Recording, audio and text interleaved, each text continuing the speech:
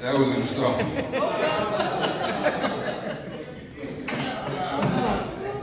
Chicago, we need to stop blending events.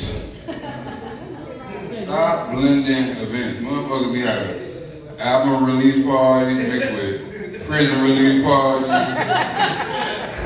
Just doing any motherfucking thing. Nigga have a preschool party and celebrating Big Mama getting off 3 of her medications and shit. Just weird. I went to this one party, right? It's supposed to be an old school Jew party. So I get to the party, and they in there really dancing, really throwing ass back, juking. And like the real West Side nigga I am, I get right involved.